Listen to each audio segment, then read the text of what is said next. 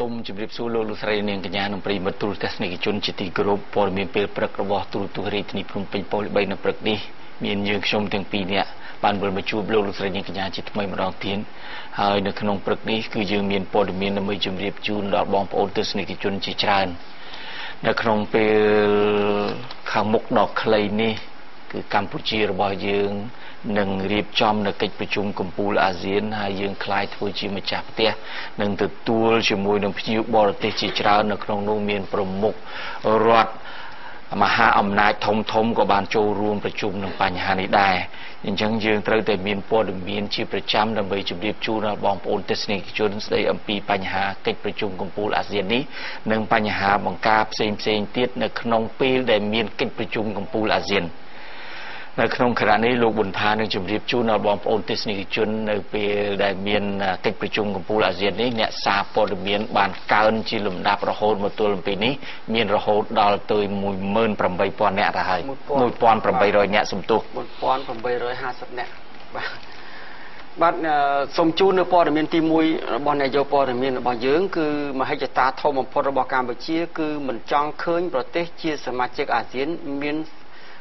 សង្គ្រាមស៊ីវិលបន្តទៅទៀតនោះទេនៅក្នុងនាមជាប្រធាននៃកិច្ចប្រជុំកំពូលអាស៊ានលើកទី21រាជរដ្ឋាភិបាលកម្ពុជាបានដាក់សំណើជាច្រើនទៅកាន់វេទិកាដ៏កំពូលនេះគឺកម្ពុជាមិនចង់ឃើញសង្គ្រាមស៊ីវិលជាបន្តទៀតនៅក្នុងតំបន់អាស៊ានក៏ដូចជាពិភពលោកនិងអាស៊ានគ្មានអាវុធនុយក្លេអ៊ែរជាដើមនេះបើតាមប្រសាសន៍របស់ឯកឧត្តមខៀវកញ្ញរិទ្ធរដ្ឋមន្ត្រីក្រសួងព័ត៌មានប្រសាសន៍ឆ្លើយតបទៅនឹងសំណួររបស់អ្នកកាសែតនៅក្នុងវេទិកាតុកមូលស្ដីអំពីការត្រៀមរៀបចំសម្រាប់កិច្ចប្រជុំកំពូលអាស៊ានរបស់អ្នកសារព័ត៌មានដែលត្រូវបានរៀបចំឡើងនាព្រឹកថ្ងៃទី13ខែវិច្ឆិកាឆ្នាំ2012នេះនៅសន្តាគារកម្ពុជាណារាជធានីភ្នំពេញដោយក្លឹបអ្នកកាសែតកម្ពុជាក្រោមការជួយឧបត្ថម្ភពីមូលនិធិ Konrad Adenauer បាទសូមដាក់រូបផងបាទឯកឧត្តមខៀវកញ្ញរិទ្ធបានបញ្ជាក់ថាកម្ពុជាយើងទើបតែបញ្ចប់ទេសង្គ្រាមស៊ីវិលនេះយើងឃើញហើយវាបង្កការវិនិស្សកម្មហិនហោចខ្លោចផ្សាច្រើនណាស់ហើយនាពេលនេះយើងឃើញប្រទេសអាស៊ីជាច្រើនកំពុងតែប្រឈមមុខនឹងបញ្ហាសង្គ្រាមស៊ីវិលនេះដូច្នេះហើយនេះជាគំនិតផ្ដួចផ្ដើមដ៏ធំបំផុតរបស់អាស៊ានគឺការដែលកម្ពុជាបានស្នើសុំឲ្យអាស៊ានក្លាយជាតំបន់មួយដែលគ្មានសង្គ្រាមស៊ីវិលឯកឧត្តមខៀវកញ្ញរិទ្ធបានបន្តទៀតថាគម្រោងខាងលើនាពេលនេះពុំទាន់ទទួលបានលទ្ធផលនៅឡើយទេចំពោះគោលការណ៍ទាំង3ដែលកម្ពុជាបានស្នើនោះក៏ប៉ុន្តែកម្ពុជាបានដាក់ទៅកាន់រដ្ឋមន្ត្រីការបរទេសអាស៊ានអស់ហើយដើម្បីឲ្យពួកគេពិនិត្យនិងពិចារណាការពិកិច្ចប្រជុំរដ្ឋមន្ត្រីការបរទេសកំពូលអាស៊ាននាខែកក្កដាកន្លងទៅកម្ពុជាបានដាក់គោលការណ៍ជាច្រើនទាក់ទងទៅនឹងសមុទ្រចិនខាងត្បូងទៅកាន់រដ្ឋមន្ត្រីការបរទេសអាស៊ានពិនិត្យដែលនោះក្នុងនោះកម្ពុជាចង់ឲ្យប្រទេសពាក់ព័ន្ធនឹងសមុទ្រចិនខាងត្បូងទាំងអស់ដោះស្រាយគ្នាដោយសន្តិវិធីនិងតាមគោលការណ៍ច្បាប់ជាអន្តរជាតិក្រៅតែពីចំណុចធំ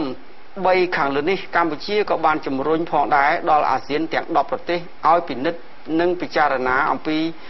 ការទំនាក់ទំនងផ្នែកនយោបាយនិងទំនាក់ទំនងប្រជាជននិងប្រជាជនដ៏ល្អបំផុតរវាងគ្នានឹងគ្នាពាក់ព័ន្ធទៅនឹងសណ្ដាប់ធ្នាប់សាធារណៈក្នុងកិច្ចប្រជុំកំពូលអាស៊ានឯកឧត្តមខៀវកញ្ញរិទ្ធបានធ្វើការដាស់តឿនក្រើនរំលឹកទៅដល់មនុស្សមួយចំនួនតែងតែឆ្លៀតឱកាសធ្វើបាតកម្មឬក៏កោតកម្មនោះពុំគួរប្រព្រឹត្តនៅសកម្មភាពបែបនេះនោះទេការអំពាវនាវរបស់ឯកឧត្តមខៀវកញ្ញរិទ្ធគឺដោយសារតែជាទូទៅគេសង្កេតឃើញថាមានក្រុមមនុស្សមួយចំនួនតែងតែឆ្លៀតឱកាសកេងចំណេញផ្នែកនយោបាយដោយបានជំរុញឲ្យជនមួយក្តារតូចធ្វើកោតកម្មឬក៏បាតកម្មនានាដើម្បីប្រឆាំងរាជរដ្ឋាភិបាលក្នុងរឿងអ្វីមួយក្នុងគ្រាដែលមានភ្ញៀវសំខាន់មកធ្វើទស្សនកិច្ចនៅកម្ពុជាហេតុនេះហើយទើបរដ្ឋមន្ត្រីក្រសួងព័ត៌មានស្នើកុំឲ្យមានបញ្ហានេះកើតមានឡើងដើម្បីកិត្តិយសនិងមុខមាត់ប្រទេសជាតិរបស់កម្ពុជាទាំងមូលគួរបញ្ជាក់ថាគិតមកដល់ថ្ងៃទី12ខែវិច្ឆិកាឆ្នាំ2012នេះក្រសួងព័ត៌មានបានទទួលបញ្ជីឈ្មោះអ្នកសារព័ត៌មានប្រមាណជិត 2,000 នាក់គឺប្រហែលប្រមាណ241អង្គភាពផ្សេងគ្នាដែលមកពី41ប្រទេសនៅលើពិភពលោកដើម្បីយកព័ត៌មាននៅក្នុងកិច្ចប្រជុំកំពូលអាស៊ានលើកទី21 ដែលនឹងចាប់ផ្ដើមពីថ្ងៃទី15ដល់ថ្ងៃទី20ខែវិច្ឆិកាឆ្នាំ2012ខាងមុខនេះបាទគ្រាន់តែអ្នកសារព័ត៌មានហ្នឹងវាជិត2000នាក់ទៅហើយបូករួមទាំងប្រមុខរដ្ឋាភិបាលជាច្រើនទៀតនោះគឺធ្វើឲ្យរាជធានីភ្នំពេញរបស់យើងនឹងកាន់តែមានតួនាទីសំខាន់ថែមទៀតក្នុងការរក្សាសន្តិសុខសណ្ដាប់ធ្នាប់ហើយនឹងបរិស្ថានសុផានភាពឲ្យបានល្អប្រសើរដោយប្រសាសន៍របស់អាយដាមខៀវកញ្ញរិទ្ធបានបញ្ជាក់ឲ្យថាតែងតែសង្កេតឃើញឲ្យតែមានព្រឹត្តិការណ៍អ្វីធំដុំមានធំហើយមានប្រមុខរដ្ឋាភិបាលច្រើនមកទស្សនកិច្ចនៅកម្ពុជានេះតែងតែមានការធ្វើជាបាតកម្មឬក៏កោតកម្មផ្សេងដើម្បីទាមទារអ្វីមួយនោះដែលអាយដាមខៀវកញ្ញរិទ្ធបញ្ជាក់ថាយើងមិនគួរឲ្យកើតមាននៅព្រឹត្តិការណ៍នេះទេព្រោះជាមុខមាត់សម្រាប់ប្រទេសជាតិរបស់យើងដ៏សំខាន់នៅក្នុងឱកាសនេះហើយនៅក្នុងឱកាសនោះដែរយើងក៏ឃើញមានព័ត៌មានមួយដែលចុះផ្សាយនៅលើគេហទំព័រសេន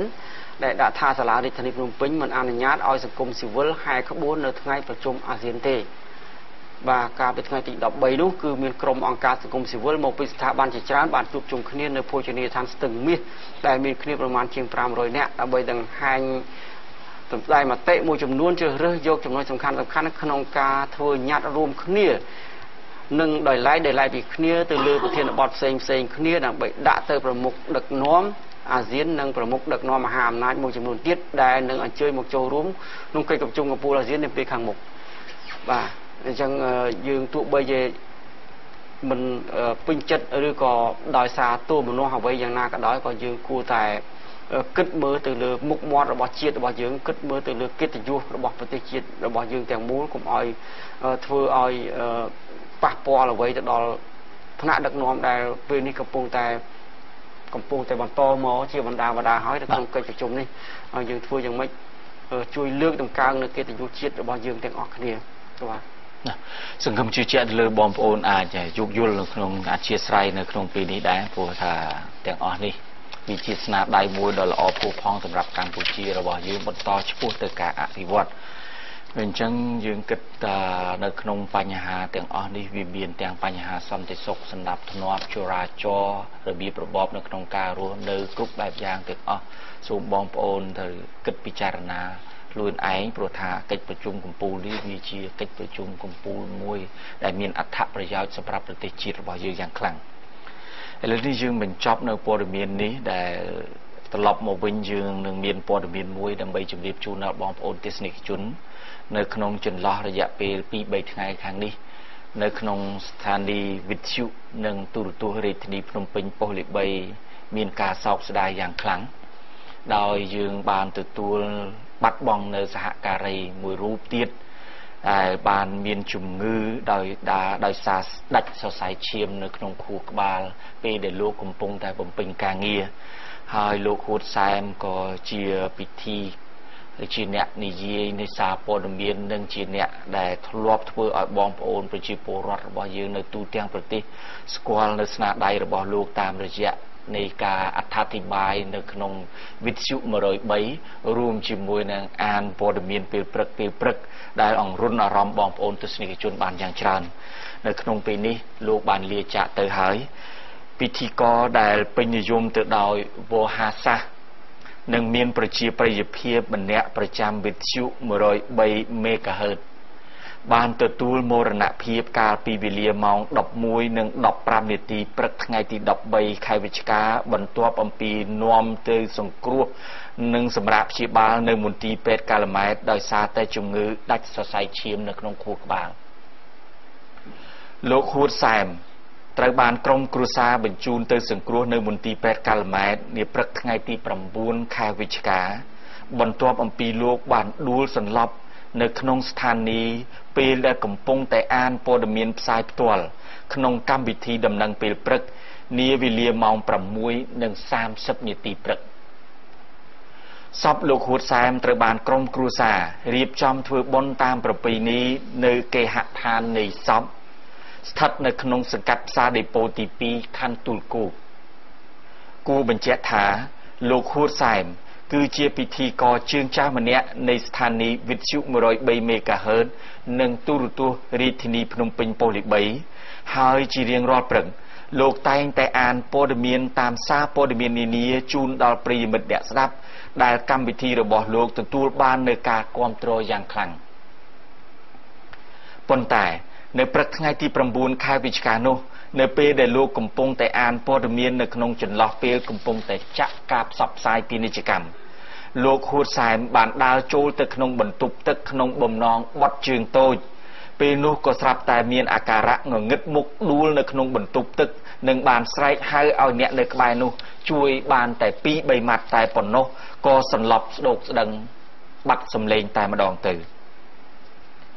ក្រោយពីលោកហួតសែមត្រូវបានក្រុមការងារផ្ដល់ដំណឹងទៅក្រុមគ្រួសារនិងបញ្ជូនទៅសង្គ្រោះនៅមន្ទីរពេទ្យកាល់ម៉ែនតាមភរិយារបស់លោកបាននិយាយថាលោកហួតសែមមុននឹងទទួលមរណភាពនេះគាត់មានអាការៈជំងឺលើសឈាមហើយដែលបានធ្វើទុកនៅក្នុងខ្លួនរយៈពេល 4-5 ថ្ងៃមកហើយតែមិនដល់ថ្នាក់ធ្ងន់ធ្ងរដួលសន្លប់ទេពលគឺគាត់អាចបំពេញការងារបានជាធម្មតាមហាជននិងប្រិយមិត្តដែលទូទៅតែងតែស្ដាប់សម្លេងលោកហួតសែមតាមរយៈការអានសារព័ត៌មានថ្មីដកស្រង់ពីការសារព័ត៌មាននានារៀងរាល់ព្រឹកនៅស្ថានីយ៍វិទ្យុ 103 នៃកម្មវិធីដំណឹងពេលព្រឹកជាមួយនឹងលោកវ៉ាវណ្ណៈប៉ុន្តែនៅពេលនេះចាប់ពីពេលនេះតទៅមហាជននិងប្រិយមិត្តវិទ្យុ 103 មិនបានឮស្ដាប់សម្លេងដ៏ពីរោះជក់ចិត្តនេះទៀតទេគឺមានតែការសោកស្ដាយស្រណោះអាឡោះអាឡៃប៉ុណ្ណោះសូមវិញ្ញាណក្ខន្ធរបស់លោកទៅកាន់សុគតិភពកុំបីឃ្លៀងឃ្លាតឡើយបើយើងពួកយើងខ្ញុំទាំងអស់គ្នាចូលរួមរំលែកទឹកដល់ក្រុមគ្រួសារទាំងអស់រួមជាមួយនឹងសពរបស់លោកហួតសែមដែរព្រោះលោកគឺជាការីម្នាក់ដែលស្ថិតនៅក្នុងចង្កោមរបស់ពួកយើងខ្ញុំទាំងពីរនាក់នេះគឺគាត់បានចូលបំពេញការងាររដ្ឋជាមួយនឹងពួកយើងខ្ញុំមុនយើងខ្ញុំ2 ឆ្នាំបាទតាំងពីឆ្នាំ80ជាងមករហូតមកទល់ពេលនេះហើយលោកបានបណ្ដុះបណ្ដាលនៅពិធីករពិធីការនីអ្នកនិយាយវិទ្យុបានយ៉ាងច្រើនសន្ធឹកសន្ធាប់ហើយស្នាដៃដែលមិនអាចបំភ្លេចបានរបស់លោកគឺមានច្រើនឥតកណនាតាមរយៈការអត្ថាធិប្បាយបទចម្រៀងនិងរកបទចម្រៀងចាក់ផ្សាយជូនដើម្បីជាការកម្សាន្តសប្បាយសម្រាប់បងប្អូនទស្សនិកជនដែលពេញនិយមនៅក្នុងការស្ដាប់របស់វិទ្យុ 103 ហើយមិនត្រឹមតែប៉ុណ្ណោះគឺសំឡេងដ៏ក្រអួនក្រអៅបូករួមជាមួយនឹងលោកវ៉ាវណ្ណៈនៅក្នុងព័ត៌មានពេលព្រឹកតាមវិទ្យុ 103 បានអង្រុនអារម្មណ៍បងប្អូននៅទូទាំងប្រទេសនៅពេលដែលក្រុមទូរទស្សន៍របស់យើងធ្វើដំណើរទៅដល់ខេត្តណាក៏តែងតែទទួលបាននៅការសួរនាំសុខទុក្ខពីសំណាក់បងប្អូនប្រជាពលរដ្ឋដែលនិយមស្ដាប់លោកហួតសែមនិងលោកវ៉ាវណ្ណៈតាមរយៈនេះតែនៅពេលនេះលោកបានបាត់បង់សម្លេងរបស់លោកហើយបាត់បង់ចេញពីប្រិយមិត្តពីមិត្តអ្នកស្ដាប់របស់វិទ្យុ 103 ទាំងអាឡោះឡៃបំផុតដោយសារតែជំងឺមកបៀតបៀននៅលើរាងកាយរបស់លោកបាទយើងប្រិយមិត្តទស្សនិកជនអាចស្ដាប់នៅបាទសម្លេងរបស់លោកហួតសែមនៅតាមរយៈវិទ្យុ FM 103 MHz ជារៀងរាល់ព្រឹកនៅក្នុងកម្មវិធីរាយការណ៍ព័ត៌មានដកស្រង់ពីសារព័ត៌មានផ្សេងៗជាមួយនឹងលោកវ៉ាវណ្ណៈដែលជាដៃគូពិសេសជាមួយនឹងគ្នានោះគឺបានឮហើយនៅការសំណើចរបស់លោកនៅតាមវិទ្យុហើយការរៀបចំកម្មវិធីរបស់លោកហ៊ុនសែនមិនមែនតែកម្មវិធីព័ត៌មានពេលព្រឹកមួយទេគឺមានកម្មវិធីជាច្រើនទៀតពេលយប់ក៏លោកមានកម្មវិធីដែររៀបចំកម្មវិធីដែរហើយការងាររបស់លោកនេះបានបាទគិតមកដល់ពេលនេះវាជិតចូល30ឆ្នាំហើយណាលោករណាបាទលោកបម្រើការងារនេះយូរហើយដូច្នេះបទពិសោធន៍របស់លោកនិងស្នាដៃរបស់លោកនោះគឺមានច្រើនរាប់មិនអស់ជួយឲ្យវិជាពលរដ្ឋយើងបានស្គាល់បានដឹងបានស្ដាប់នៅការសន្ទនាពេលព្រឹកជាពិសេសនោះគឺច្បាស់បាទជាមួយនឹងលោកវ៉ាវណ្ណៈឥឡូវនេះគឺអ្វីបានលាចាកយើងទៅហើយគឺលោកហ៊ុនសែនបានលាចាកលោកនឹងទៅហើយបន្សល់ទុកតែអនុស្សាវរីយ៍ហើយលោកហ៊ុនសែនគឺជាមនុស្សម្នាក់ដែលមានប្រជាប្រិយនិងមានទំនាក់ទំនងល្អជាមួយនឹងមិត្តភ័ក្តិរួមការងារជាមួយក៏ដូចជានៅឯគេហដ្ឋានបាទឥឡូវនេះក្រោយពីលោក បាទសំទោសលោករណាតបានជម្រាបជូនពីព័ត៌មាននេះហើយខ្ញុំបានក៏សូមបន្តនៅជម្រាបជូនពីបើថាបុណ្យ7ថ្ងៃបាទបុណ្យ7ថ្ងៃរបស់លោកគូសែមគឺបុណ្យ7ថ្ងៃរបស់លោកនឹងចាប់ផ្ដើមនៅថ្ងៃអាទិត្យទី18ខែវិច្ឆិកាឆ្នាំ2012ហើយនៅលុះដល់ព្រឹកឡើងថ្ងៃទី19ខែវិច្ឆិកាឆ្នាំ2012ដដែលគឺនៅវេលាម៉ោង7ព្រឹកប្រគិនជាគូដល់ព្រះសង្ឃបន្ទាប់មកនិមន្តព្រះសង្ឃរាប់បាតបាងស្គលដាឆ្លងជាកិច្ចបង្ហើយបុណ្យហើយកម្មវិធីបុណ្យនេះនឹងប្រារព្ធធ្វើនៅគេហដ្ឋានអ្នកស្រីហុងសុកលៀង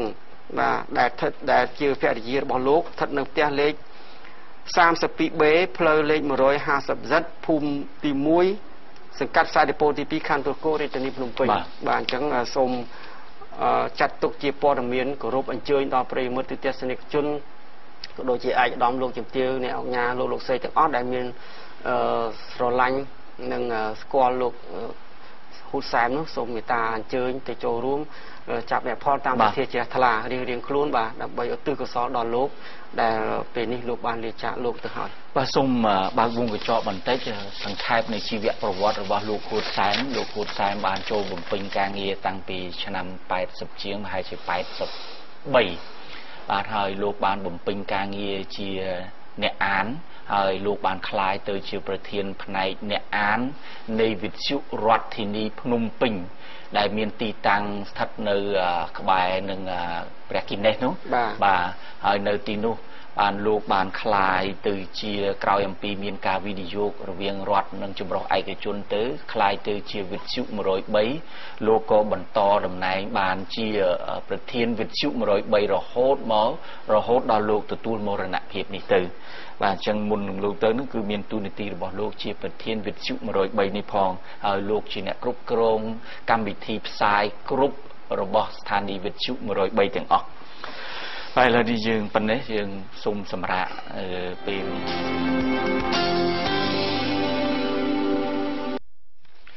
បាទឥឡូវនេះសូមជម្រាបជូនដល់បងប្អូនទស្សនិកជនព្រោះថារដូវរំហើយបានឈានចូលមកដល់ហើយនៅក្នុងចន្លោះពីព្រឹកនេះខ្យល់បានធ្លាក់ពីខាងជើងអញ្ចឹងរមែងតែងតែមានរឿងចិនបុរាណចិនហើយនឹងបងប្អូនប្រជាពលរដ្ឋរបស់យើងតែងតែនិយាយលេងថារដូវរាំងស្ងួតបានចូលមកដល់ហើយប្រយ័ត្នភ្លើងទៀនបាទប្រយ័ត្នភ្លើងបាទបាទអញ្ចឹងយើងមានការប្រុងប្រយ័ត្នទៅលើបញ្ហាទាំងអស់នេះជាពិសេសនៅក្នុងកលៈទេសៈមួយដែលប្រទេសយើងកំពុងតែរៀបចំនៅការទទួលភ្ញៀវបរទេសយ៉ាងខ្លាំងសូមបងប្អូនប្រជាពលរដ្ឋថែរក្សាផ្ទះសម្បែងរបស់បងប្អូនជៀសវាងមានអគ្គិភ័យឆាបឆេះឡើងវាធ្វើឲ្យមានការលំបាកនៅក្នុងបងសមត្ថកិច្ចដែលត្រូវការពារអញ្ចឹងនៅក្នុងនេះយើងខ្ញុំសូមដកស្រង់ចេញពីទំព័រសារព័ត៌មានកោះសន្តិភាពដែលក្នុងផ្សាយព្រឹកនេះដាក់ថាលំនៅឋានមួយคล้ายជាចំណីភ្លើងកណ្ដាលថ្ងៃត្រង់ផ្ទះឈើមួយខ្នងប្រក់សង្កសីស្ថិតនៅក្នុងភូមិគ្រាទី3សង្កាត់ស្ទឹងមានជ័យខណ្ឌមានជ័យដែលម្ចាស់ផ្ទះសាងសង់ឡើងខណ្ឌជាបន្ទប់សម្រាប់ជួលត្រូវបានអគ្គិភ័យឆាបឆេះទាំងស្រុងកាលពីវេលាម៉ោង 1:45 នាទីនៅថ្ងៃទី13ខែវិច្ឆិកាតាមប្រភពព័ត៌មានពីកន្លែងកើតហេតុបានឲ្យដឹងថាម្ចាស់ផ្ទះខាងលើនេះឈ្មោះលឹមចន្ទថាភេទស្រីអាយុ53ឆ្នាំផ្ទះដែលคล้ายជាចំណីភ្លើងឆាបឆេះនេះមានទំហំទទឹង8ម៉ែត្រនិងបណ្ដោយ12ម៉ែត្រធ្វើអំពីឈើប្រក់សង្កសីនិងខាងក្រោយមានរៀបចំជាបេតុងមិនទាន់មានប្រភពណាម្នាក់ច្បាស់ការថាតើអគ្គិភ័យនេះបណ្ដាលមកពីមូលហេតុអ្វីនៅឡើយទេតែបើតាមប្រភពព័ត៌មានមួយចំនួនបានឲ្យនិយាយថាអគ្គិភ័យនេះបានកើតឡើងដោយសារតែឆ្លងចរន្តអគ្គិសនីលោកសេកធឿនអនុប្រធានការិយាល័យបង្ការពន្លត់អគ្គិភ័យនៃស្នងការដ្ឋាននគរបាលរាជធានីភ្នំពេញបានមានប្រសាសន៍ថាគ្រោះអគ្គិភ័យខាងលើនេះសមត្ថកិច្ចបានប្រើប្រាស់រថយន្តពន្លត់អគ្គិភ័យចំនួន10គ្រឿងសម្រុកចូលបាញ់ទឹកពន្លត់អណ្ដាតភ្លើងក្នុងនោះសមត្ថកិច្ចបានប្រើប្រាស់អស់ទឹកចំនួន6រថយន្តស្រោចពីលើផ្ទះកើតហេតុទើបបណ្ដាលឲ្យភ្លើងរលត់ទៅវិញមិនរាលដាលដល់ផ្ទះអ្នកដទៃផងទៀតគួរបញ្ជាក់ថាអគ្គិភ័យខាងលើនេះគ្មានការ បើគ្មានការខិតខំប្រឹងប្រែងយកចិត្តទុកដាក់អន្តរាគមន៍ទាន់ពេលវេលាពីអាជ្ញាធរដែនដីដឹកនាំដោយលោកគួចចម្រើនអភិបាលខណ្ឌមានជ័យនិងលោកសេងសាញ់ចៅសង្កាត់ស្ទឹងមានជ័យនិងមន្ត្រីនានារួមជាមួយនឹងក្រុមពន្លត់អគ្គិភ័យនោះទេអណ្ដាតភ្លើងអាចឆាបឆេះរាលដាលធ្ងន់ធ្ងរមិនខានដោយសារនៅជុំវិញទីនោះមានឃ្លាំងធំធំនិងផ្ទះប្រជាពលរដ្ឋនៅជុំវិញយ៉ាងកកកុញថែមទៀតផងអញ្ចឹងយើងគិតថាបញ្ហាអគ្គិភ័យទាំងអស់នេះប្រសិនជាមិនមានអ្នកណាម្នាក់ដែលចង់ឲ្យមានអគ្គិភ័យឆាបឆេះផ្ទះសម្បែងរបស់ខ្លួននោះទេក៏ប៉ុន្តែនៅក្នុងពេលនោះក៏វាមានការធ្វេសប្រហែសរបស់យើងបន្តិចបន្តួចដែលបណ្ដាលឲ្យមានគ្រោះអគ្គិភ័យឆាបឆេះធ្ងន់ធ្ងរនេះឡើងទីមួយកត្តាដែលជំរុញឲ្យមានការឆាបឆេះផ្ទះសម្បែងរបស់បងប្អូនប្រជាពលរដ្ឋគឺដោយសារតែមានការធ្វេសប្រហែសទៅលើការដែលបងប្អូនអញ្ជើញចេញពីផ្ទះសម្បែងអស់ហើយចាក់សោក៏ប៉ុន្តែមិនបានបិទនៅចរន្តភ្លើងមិនបានពន្លត់នៅភ្លើងទៀនមិនបានពន្លត់នៅភ្លើងធូបហើយមិនបានមើលចង្ក្រានហ្គាសឲ្យបានត្រឹមត្រូវឬក៏ដាំស្ងោអ្វីផ្សេងផ្សេងដោយថាមួយបន្តិចទៀតចាំមកមើលវាបើអញ្ចឹងហើយវាអាចបង្កជាគ្រោះអគ្គិភ័យកត្តាមួយទៀតដែលជំរុញឲ្យមានការអគ្គិភ័យនោះដោយសារតែបងប្អូនតអគ្គិសនីគ្មានលក្ខណៈបច្ចេកទេសដែលធ្វើឲ្យវាប៉ះទង្គិចគ្នានៅខ្សែម្ខាងទៅខ្សែម្ខាងបង្កឲ្យមានអគ្គិភ័យផ្ទះសម្បែងដែរស្របពេលមូលហេតុអ្វីបានជាកម្មវិធីរបស់យើងលើកយកមកកត្តាដែលបងប្អូនឆេះផ្ទះគឺស្ថិតនៅក្នុងកលៈទេសៈមួយដែលយើងកំពុងតែមមាញឹកក្នុងការទទួលភ្ញៀវជាតិនិងអន្តរជាតិធំសំខាន់ដែលមកចូលរួមនៅក្នុងកិច្ចប្រជុំកំពូលអាស៊ានរបស់យើងអញ្ចឹងវាអាចជំរុញឲ្យសមត្ថកិច្ចរបស់យើងពិបាកក្នុងការមួយទទួល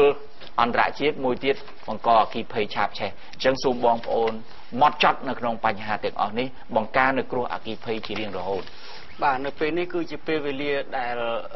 មានខ្យល់ធ្លាក់ពីជើងមកហើយបាទអញ្ចឹងរដូវរំហើយបានមកដល់ហើយប្រជាពលរដ្ឋយើងគួរតែមានការប្រុងប្រយ័ត្នព្រោះរាជធានីភ្នំពេញរបស់យើងនេះគឺញឹកញាប់ណាស់កើតឡើងនៅគ្រោះអគ្គិភ័យដោយសារការធ្វេសប្រហែសហើយផ្ដើមចេញពីបញ្ហានេះដែរសាលារាជធានីភ្នំពេញក៏បានជូនធ្វើសេចក្តីជូនដំណឹងបាទពាក់ព័ន្ធទៅនឹងការធ្វើចរាចរណ៍យានយន្តដឹកជញ្ជូនបាទដឹកទំនិញប្រេងឥន្ធនៈនិងអូស្មန်ចំហេះគ្រប់ប្រភេទក្នុងរាជធានីភ្នំពេញក្នុងអំឡុងពេលនៃកិច្ចប្រជុំកំពូលអាស៊ានលើកទី21និងកិច្ចប្រជុំពាក់ព័ន្ធបាទសូមអាននៅសេចក្តីជូនដំណឹងនេះតែម្ដងទៅគឺសាលារាជធានីភ្នំពេញមានកិត្តិយសសូមជម្រាបជូនដំណឹងដល់ស្ថាប័នរដ្ឋនិងឯកជនដែលប្រកបអាជីវកម្មដឹកជញ្ជូនទំនិញប្រេងឥន្ធនៈនិងអូស្មန်ចំហេះគ្រប់ប្រភេទតាមយានយន្តគ្រប់ធុនទាំងអស់ឲ្យបានជ្រាបថាកន្លងមកការធ្វើកិច្ចសហការល្អនិងការយោគយល់អំពីសំណាក់ស្ថាប័នពាក់ព័ន្ធដែលប្រកបអាជីវកម្មដឹកជញ្ជូនទំនិញប្រេងឥន្ធនៈនិងអូស្មန်ចំហេះគ្រប់ប្រភេទដែលបានអនុញ្ញាតអនុវត្តតាមសេចក្តីណែនាំរបស់សាលារាជធានីភ្នំពេញបានធ្វើឲ្យកិច្ចប្រជុំកំពូលអាស៊ានដែលទើបកន្លងផុតទៅថ្មីនេះបានប្រកបដោយសុវត្ថិភាពនិងបានលើកកិត្យានុភាពព្រះរាជាណាចក្រកម្ពុជាក៏ដូចជារាជធានីភ្នំពេញក្នុងឆាកអន្តរជាតិគួរជាទីមោទនៈដើម្បីបន្តរក្សាបាននៅសណ្ដាប់ធ្នាប់សុវត្ថិភាពក៏ដូចជាបញ្ជៀសការកកស្ទះចរាចរណ៍និងឧបទ្ទហេតុផ្សេងក្នុងអំឡុងពេលកិច្ចប្រជុំកំពូលអាស៊ានលើកទី21និងកិច្ចប្រជុំពាក់ព័ន្ធនោះសាលារាជធានីភ្នំពេញសូមធ្វើការអំពាវនាវនិងកំណត់ដល់ម្ចាស់យានយន្តដឹកទំនិញប្រេងឥន្ធនៈនិងអូស្មန်ចំហេះគ្រប់ប្រភេទឲ្យធ្វើចរាចរណ៍ក្នុងរាជធានីភ្នំពេញបានតែក្នុងចន្លោះពីម៉ោង 24:00 នាទីយប់ដល់ម៉ោង 5:00 នាទីព្រឹកដោយគិតចាប់ពីថ្ងៃទី13ដល់ថ្ងៃទី23ខែវិច្ឆិកាឆ្នាំ2012សាលារាជធានីភ្នំពេញសង្ឃឹមជឿជាក់ថាស្ថាប័នរដ្ឋនិងម្ចាស់យានយន្តឯកជនទាំងអស់ដែលប្រកបអាជីវកម្មដឹកជញ្ជូនទំនិញប្រេងឥន្ធនៈនិងអូស្មန်ចំហេះគ្រប់ប្រភេទឲ្យមានការយោគយល់និងចូលរួមអនុវត្តតាមសេចក្តីជូនដំណឹងនេះទទួលបានសេចក្តីជូនដំណឹងនេះអគ្គស្នងការដ្ឋាននគរបាលរាជធានីភ្នំពេញបញ្ជាការដ្ឋានកងរាជអាវុធហត្ថរាជធានីភ្នំពេញសាលាខណ្ឌទាំង9និងអាជ្ញាធរមានសមត្ថកិច្ចពាក់ព័ន្ធគ្រប់លំដាប់ថ្នាក់ត្រូវចូលរួមសហការអនុវត្តឲ្យមានប្រសិទ្ធភាពប្រកបដោយស្មារតីទទួលខុសត្រូវខ្ពស់រាជធានីភ្នំពេញថ្ងៃទី8ខែវិច្ឆិកាឆ្នាំ2012បាទនេះជាសេចក្តីជូនដំណឹងថ្មីមួយទៀតដែលសាលារាជធានីភ្នំពេញបានគិតគូរទៅលើ ខ្លាចមាននៅគ្រោះនៅហានិភ័យដោយសារតែការដឹកនៅគ្រឿងចំហេះដូចជាប្រេងឥន្ធនៈឬក៏ហ្គាសអីជាដើមចូលក្នុងរាជធានីភ្នំពេញអញ្ចឹងការអនុញ្ញាតឲ្យចូលគឺតែម៉ោង24ដល់ម៉ោង5ភ្លឺតែប៉ុណ្ណោះបាទក្រៅពីម៉ោងនេះគឺមិនអនុញ្ញាតឲ្យចូលជាដាច់ខាតសម្រាប់រាជធានីភ្នំពេញរបស់យើងគឺចាប់ពីថ្ងៃទី13ដល់ថ្ងៃទី23ខែវិច្ឆិកាឆ្នាំ2012រាល់រថយន្តដឹកសាំងដឹកប្រេងដឹកហ្គាសទាំងអស់គឺត្រូវបានហាមឃាត់បាទបាទនៅក្នុងចន្លោះនោះទៅតាមផ្លូវសហព័ន្ធរុស្ស៊ីចាប់ពីថ្ងៃទី15ទៅក៏មានបិទនៅផ្លូវឆ្លងកាត់ដែរផ្លូវឆ្លងកាត់តូចៗបាទមិនត្រូវបិទនៅពេលដែលបងប្អូនមានស្ថាប័នឬក៏សាលារៀនមួយចំនួនក៏ត្រូវបានផ្អាកនៅការសិក្សាដែរដោយសារគាត់មិនអាចឆ្លងកាត់ចូលទៅពីចេញក្រៅក្រុងទៅចូលទៅសាលារបស់គាត់បាទអញ្ចឹងដែលមានអញ្ចឹងកត្តាសំខាន់គឺបើបងប្អូនអាចវៀងបានជិះបានគឺគួរតែជិះទៅផ្លូវសហព័ន្ធរុស្ស៊ីមហាវិថីព្រះនរោត្តមអីហ្នឹងគឺថាជាផ្លូវសំខាន់នៅក្នុងរាជធានីភ្នំពេញបើយើងអាចជិះបានយើងជិះបាទព្រោះយើងទុកឱកាសឲ្យភ្ញៀវកិត្តិយសជាន់ខ្ពស់របស់យើងធ្វើដំណើរឆ្លងកាត់កុំឲ្យមានបញ្ហាអ្វីកើតឡើងបាទឥឡូវនេះយើងសូមបកស្រង់នៅព័ត៌មានមួយចេញពីកាសែតកម្ពុជាថ្មី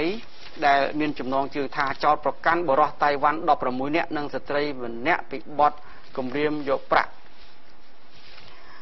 បរិសុទ្ធចិនតៃវ៉ាន់16នាក់និងស្ត្រីចិនដីគោកម្នាក់ត្រូវបានព្រះរាជអាជ្ញាអមបាទតុលាការរាជធានីភ្នំពេញសម្រេចចោទប្រកាន់ជាផ្លូវការពីបទកំហែងយកប្រាក់តាម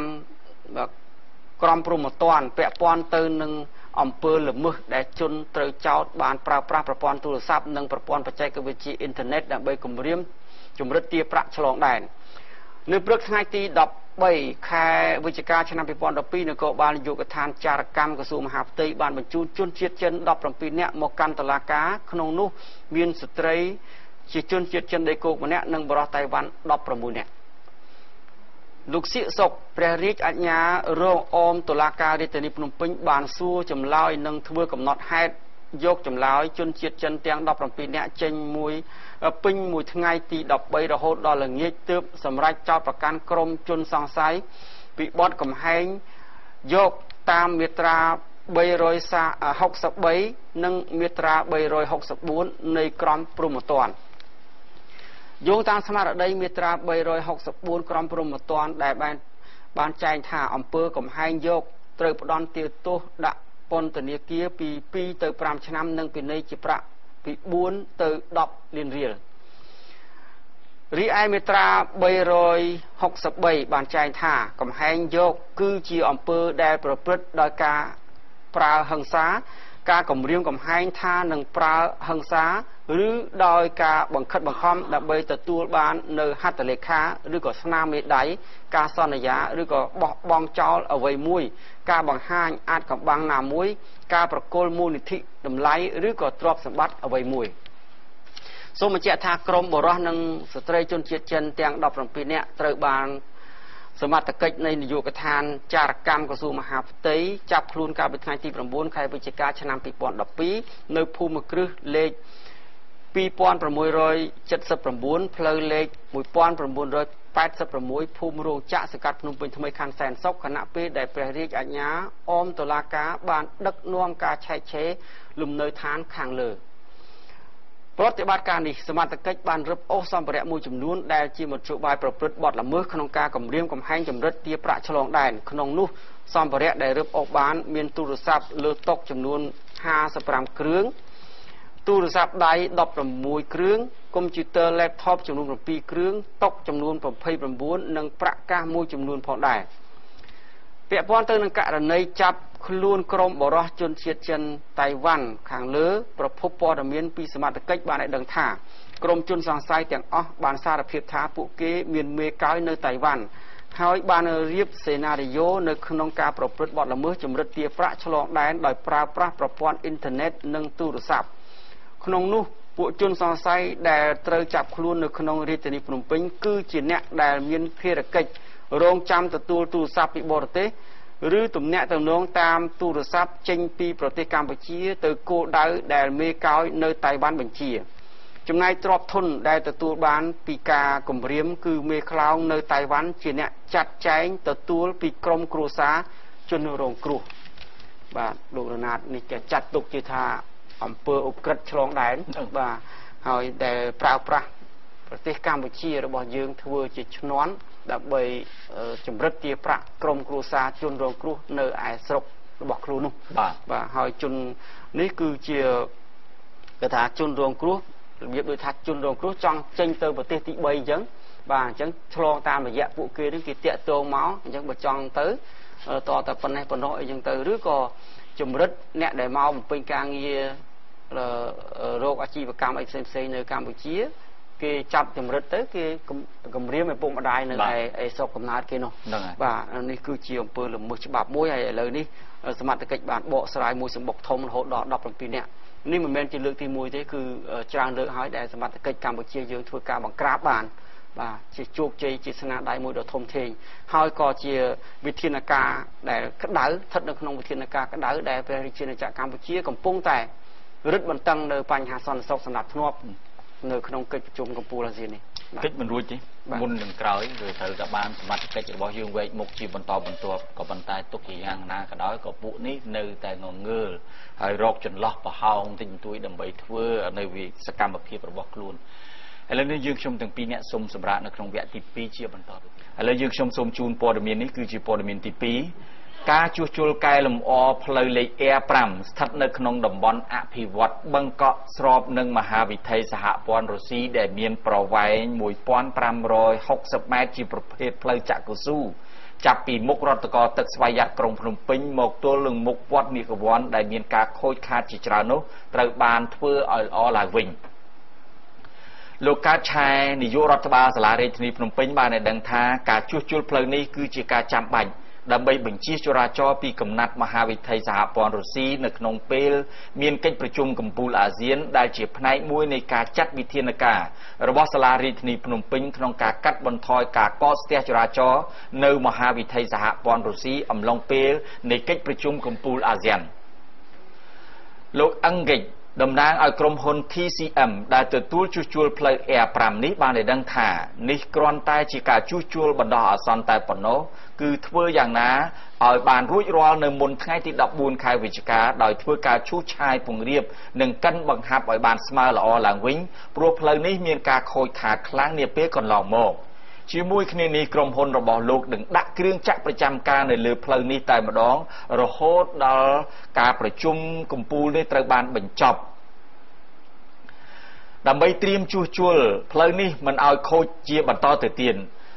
ក្នុងកិច្ចប្រជុំកំពូលអាស៊ាននេះដែររាល់ផ្លូវឆ្លងកាត់តូចៗតាមបណ្ដោយមហាវិថីសហព័ន្ធរុស្ស៊ីដើម្បីសម្រួលចរាចរណ៍និងការពារសន្តិសុខសុវត្ថិភាពជូនគណៈប្រតិភូជាន់ខ្ពស់មកចូលរួមកិច្ចប្រជុំកំពូលអាស៊ានចាប់ពីថ្ងៃទី15ដល់ថ្ងៃទី20ខែវិច្ឆិកាសាលារាជធានីភ្នំពេញមានបំណងឲ្យបងប្អូនប្រជាពលរដ្ឋចូលរួមសហការឲ្យបានក្លាយជាចលនាមហាជនក្នុងការលើកកម្ពស់ការការពារសន្តិសុខសុវត្ថិភាពនិងឯកភាពជាធ្លុងមួយដើម្បីជាមុខមាត់របស់ព្រះរាជាណាចក្រកម្ពុជានៅក្នុងពេលដែលសាលារាជធានីភ្នំពេញបានចាត់វិធានការយ៉ាងម៉ឺងម៉ាត់ទាំងផ្នែកសន្តិសុខនិងការកែលម្អសោភ័ណភាពនៅក្នុងរាជធានីភ្នំពេញបាទ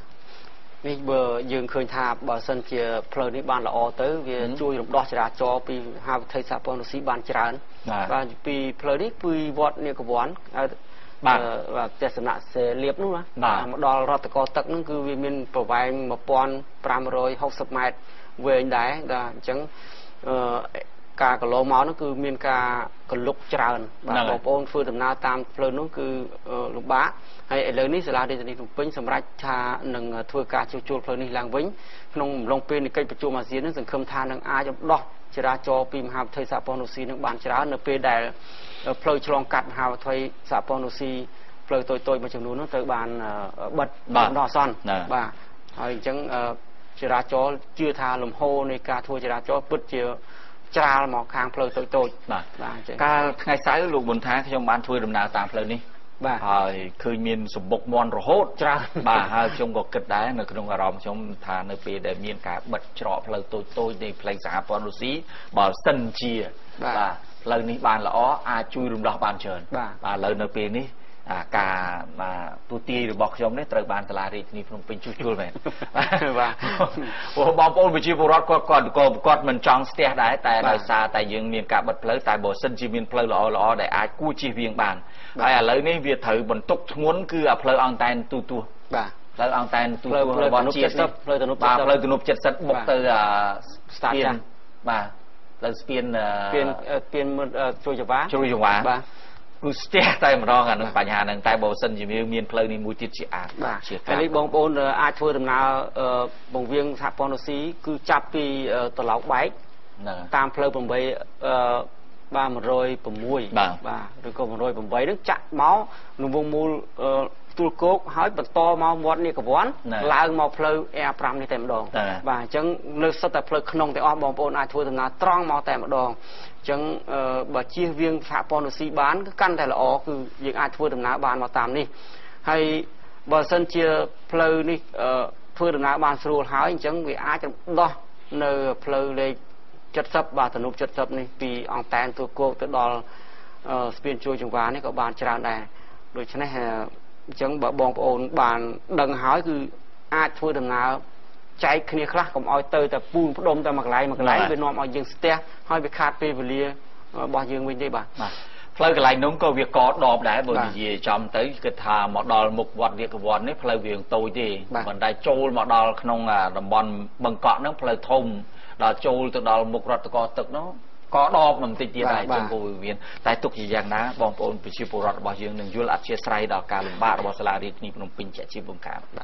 បាទឥឡូវនឹងសូមបន្តព័ត៌មានទី3គឺសន្តិសុខសុវត្ថិភាពរបៀបរៀបរយក្នុងរាជធានីភ្នំពេញគឺជាកត្តាសំខាន់បំផុតសម្រាប់កិច្ចប្រជុំកំពូលអាស៊ានបញ្ហាសន្តិសុខសុវត្ថិភាពនិងសណ្ដាប់ធ្នាប់របៀបរៀបរយនៅក្នុងរាជធានីភ្នំពេញគឺជាកត្តាសំខាន់បំផុតសម្រាប់កិច្ចប្រជុំកំពូលអាស៊ានដែលប្រទេសកម្ពុជាយើងធ្វើជាម្ចាស់ផ្ទះជាប្រធាននៃកិច្ចប្រជុំនេះដើម្បីឲ្យដំណើរការនៃកិច្ចប្រជុំបានជោគជ័យគ្រប់បណ្ដាសង្កាត់ទាំងអស់ត្រូវតែអនុវត្តគោលនយោបាយភូមិសង្កាត់មានសុវត្ថិភាពឲ្យបានគ្រប់មូលដ្ឋានភូមិទាំងអស់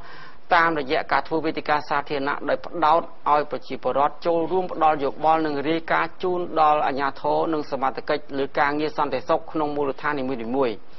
ជាមួយគ្នានេះដែរក្នុងវេទិកាសាធារណៈនេះត្រូវផ្សព្វផ្សាយដល់ប្រជាពលរដ្ឋឲ្យបានយល់ច្បាស់អំពីតម្លៃកិច្ចប្រជុំកំពូលអាស៊ាននិងពីមោទនភាពរបស់ជាតិនិងប្រជាជនកម្ពុជាយើង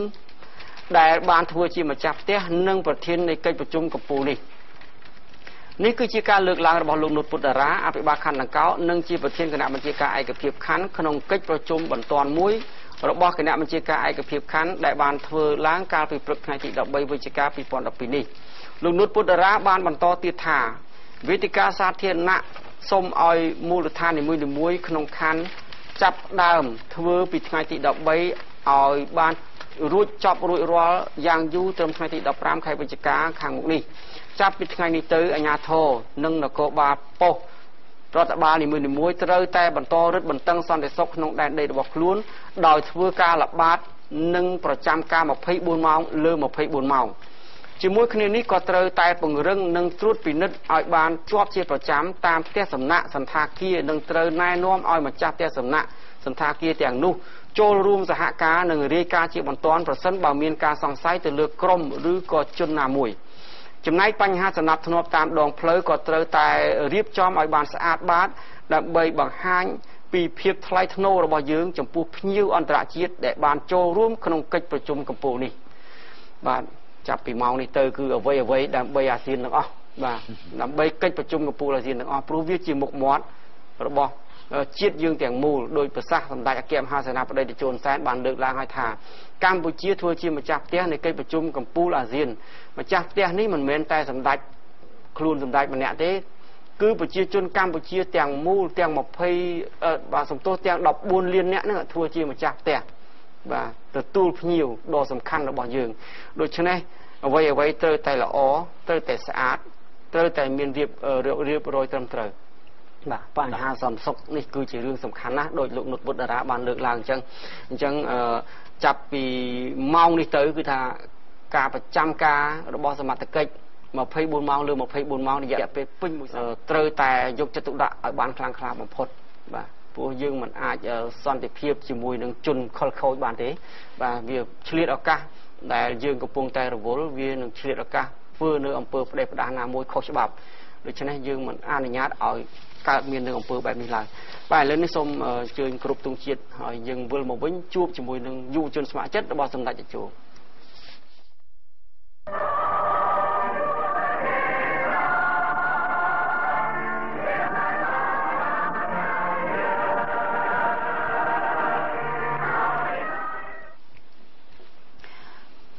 ដែលឥឡូវនេះយើងជួបជាមួយក្រុមយុវជនលោកវណ្ថាចាប់ដើមទំនាក់ទំនងបាទសូមទំនាក់ទំនងជាមួយនឹងយុវជនស្ម័គ្រចិត្តរបស់សម្ដេចតេជោគឺលោកទាវវុធាបាទ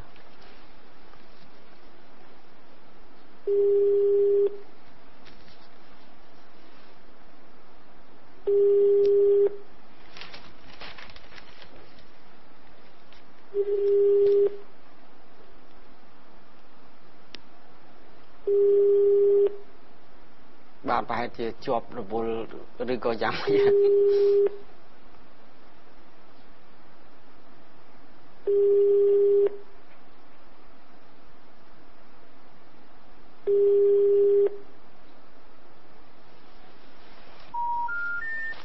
អូបាទលោករណាត់យើង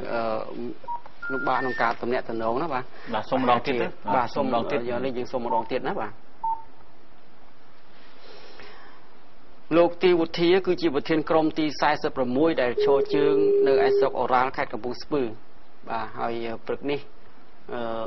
សម្ដេចអគ្គមហាសេនាបតីតេជោសែននឹងអញ្ជើញទៅជាអធិបតីក្នុងការប្រគល់បានកម្មសិទ្ធិដីធ្លីជូនប្រជាពលរដ្ឋនៅឯស្រុកអូរ៉ាល់ខេត្តកំពង់ស្ពឺនេះបាទ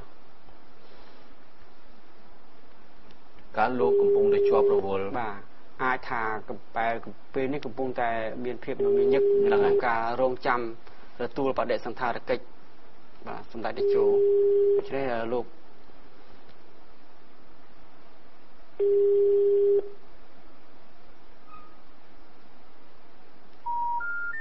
បាទ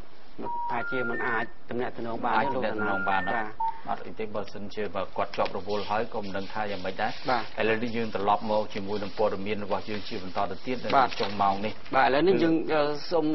ជូនព័ត៌មានអ្នកយកព័ត៌មានយើងមួយទៀតគឺជាព័ត៌មានទី4គណៈបញ្ជាការឯកភាពខណ្ឌដូនពេញប្រជុំពង្រឹងសន្តិសុខសណ្ដាប់ធ្នាប់ឈានទៅការពារកិច្ចប្រជុំកំពូលអាស៊ាន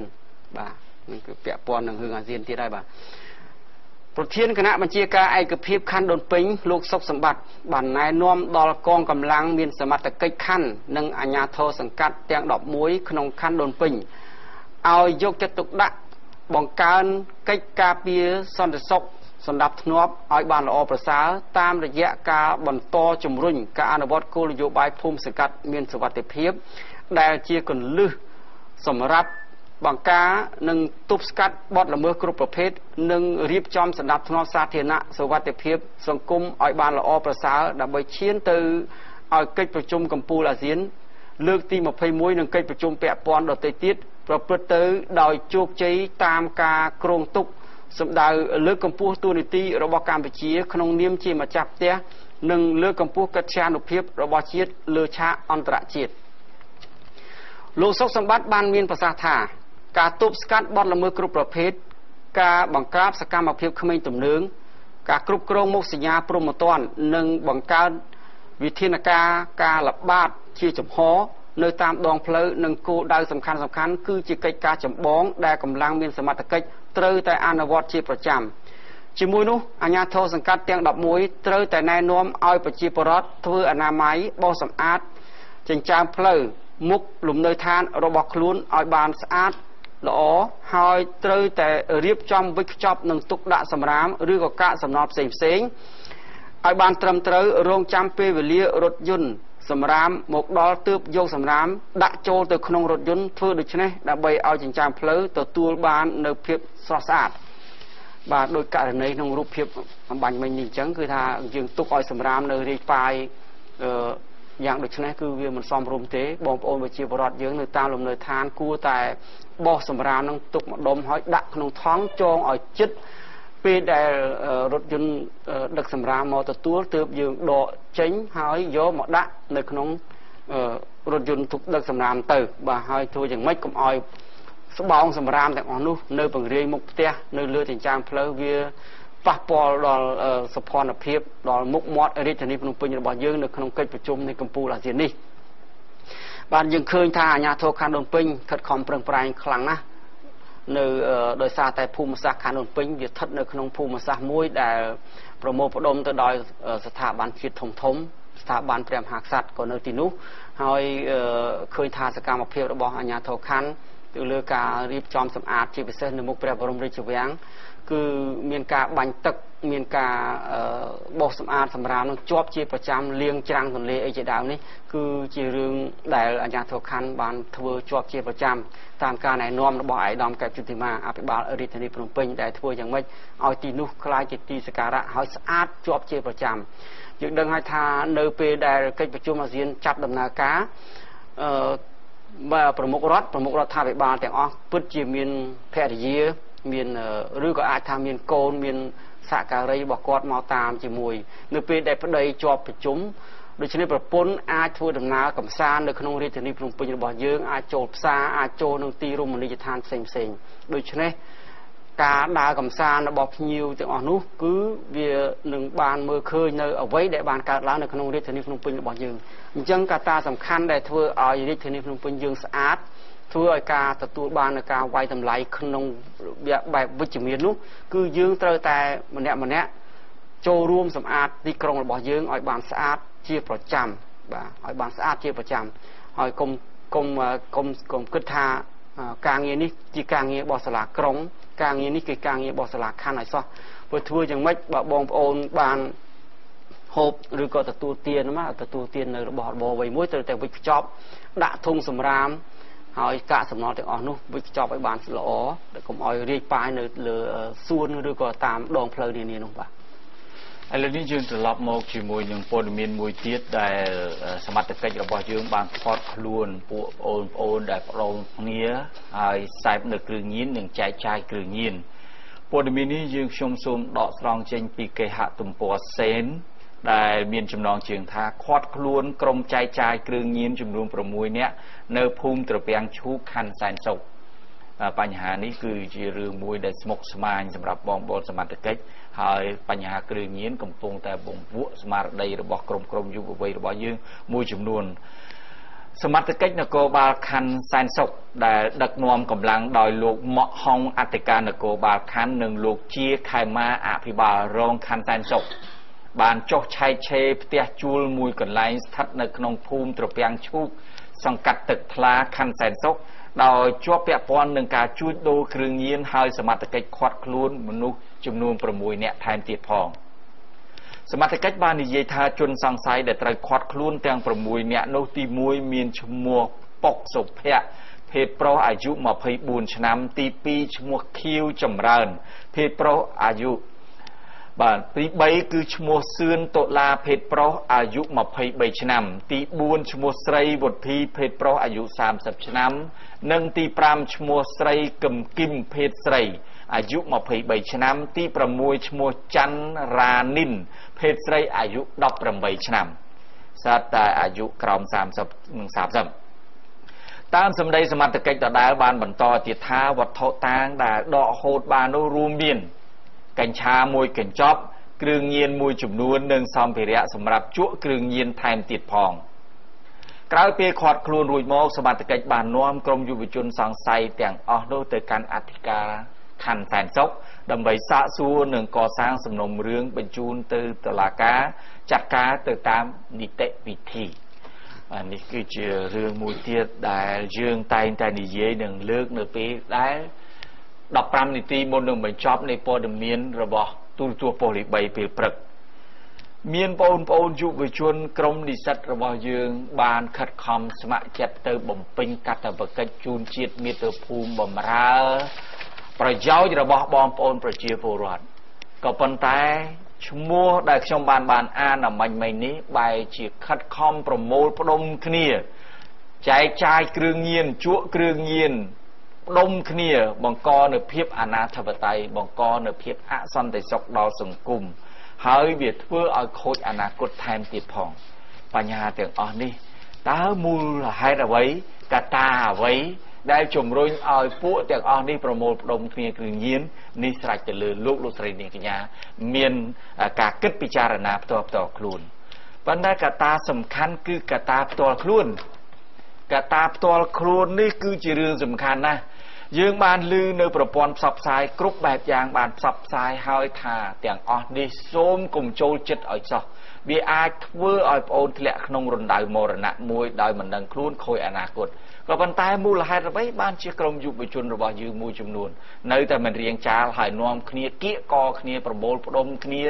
ชั่วเครื่องเงียนออกไปชั่วเครื่องเงียนไม่รอลอยเครื่องเงียนบ้านเมียนแต่ลวกเครื่องเงียนบรรต่อเวียดเวอร์ไอ้ปากปอเราอยู่จุนระเทียบบ้างจังสมัติกิจมันบานผลิตจุนละมือเตะคือถ้าการสกรรมเพียรบอสมัติกิจแต่คลอมมือจอดที่ประจำให้โดยการในบันมันจังคือถ้าคือจีการชมโจบังกราบมวยบานตอนปีเวลีให้จำนวนในมุกเป็ดลูกซองนี่แต่ยืนถ้าเป็นลูกซองคือถ้ามีนการลาวในบอดละมือเครื่องยินนี่จราเลือกจราสารุมาให้ได้สมัติกิจยังก็บานโจตือบังกราบนั่นก็บานจราเลือกจราสามาให้ได้หลายนู้คือเชี่ยจำนวนสมกสมัยนะโลกนั้นบ่าจังสมัติกิจยังมีการลำบากแต่ตัวเบย์จะยังนาการคัดคอมทั่วอย่างไม่ปุ่งเรื่องสอนศกขนมบุรุษทานนั่งอ่อยบานกันแต่คลังคลาแถมเตี้ยให้เนเปได้เปนี่คือเชียงเปนาแต่อ้อได้สมัติกิจปุ่งเรื่องดังใบกิจประชุมกัมพูลาเซียนโดยเฉพาะให้บานเชียไอ้ดำกับจุดมาอัดบารีในมุมปิ้งแต่บานในน้อมดอลญาโถเอาปุ่งเรื่องบนแถมเตี้ยบนโต๊ะการอ่านวอดในบาวิธีการสาธารณะดังใบตัวปอดมีนปีบองปอนปจิปรอดปีจำนวนอาสกรรมนามวยแต่ในการมีร้านในขนมหมูท่านได้ละญาโถก็โดยจิตสมัติกิจมันบานดังยังวิธีการสาธารณะคือเจี๊ยบพบปอดมีนมวยโดยสำคัญสำหรับญาโถมูลฐานกรุ๊ปสกัดคันแต่อ๋อในขนมเรียนในพนมเปญให้บะยืงปุ่งเรื่องในการ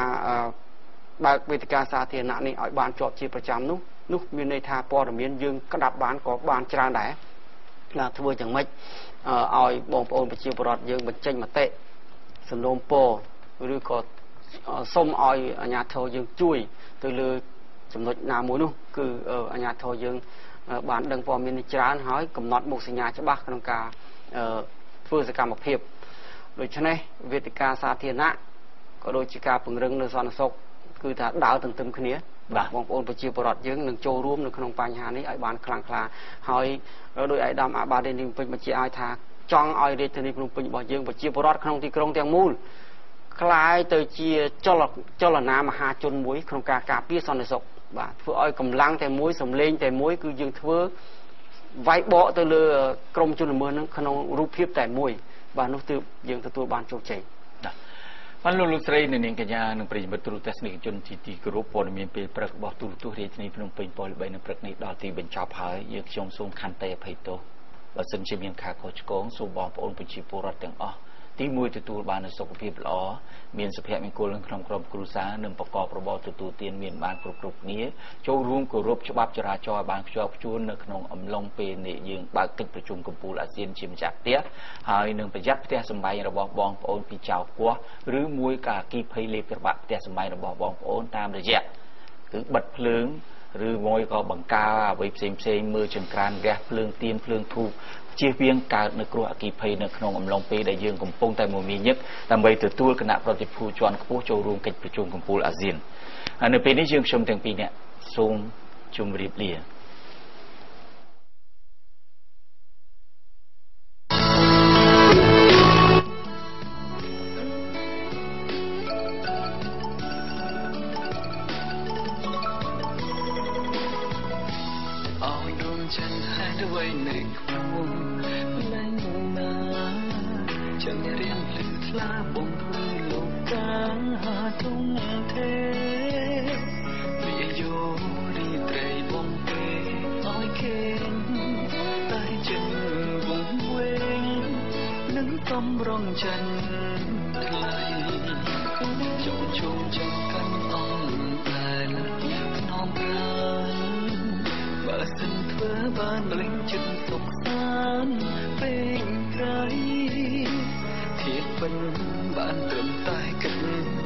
ថ្ងៃ